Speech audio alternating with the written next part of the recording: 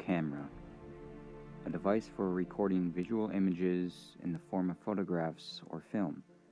Many people nowadays take the camera for granted because more than likely you can just pull your phone that has a built-in camera inside it out of your pocket and record or take a picture of whatever you want, as long as you have space.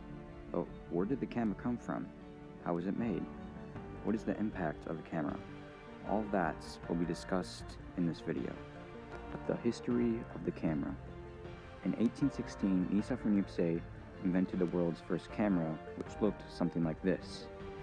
And with that camera, he took the world's first photo, and with the trillions of photos on this planet, Nicéphore Niépce took the first one. It looked something like this.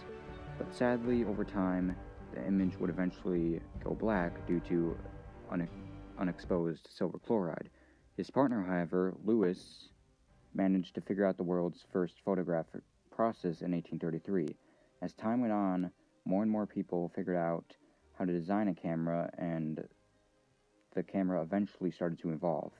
And here's a fun fact. So when people started taking pictures of famous people back then, smiling for the camera wasn't really a thing, and that's why all these pictures look so serious, because they didn't really know to smile for the camera.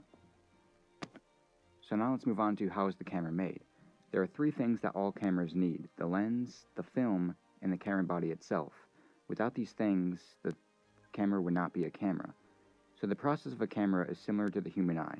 The digital camera captures an object in the form of life through its lens. An image sensor, like the retina of the eye, then reads the light as an image.